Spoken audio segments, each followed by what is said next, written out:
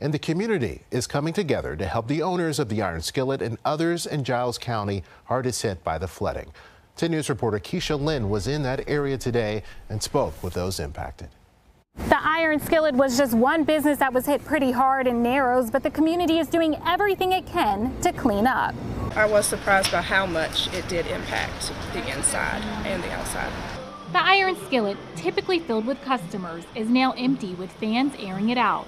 It just opened earlier this year, but it was another restaurant way before that called Anna's. Now the community is coming together to help out, like Audrey Roberts, who is busy cleaning the kitchen. She owns Audrey's Fabrics across the street, which she says didn't get that much damage. Narrows helps its own. They needed the help. They're just getting started. And, it's what we do. And Christopher Atkinson is lending a helping hand. It's a small-knit community. When stuff like this happens, they all get together, and I just want to be part of the team. Town manager Terry Nicholson says the supermarket next to the Iron Skillet got some water, and the campgrounds also got a lot of debris.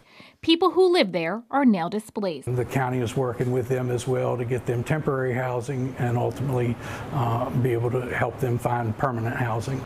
Nicholson says they hope to get help from Governor Glenn Youngkin, who toured the restaurant and handed out sandwiches on Sunday. Governor Glenn Youngkin says he doesn't know how much cleanup efforts will cost across the state.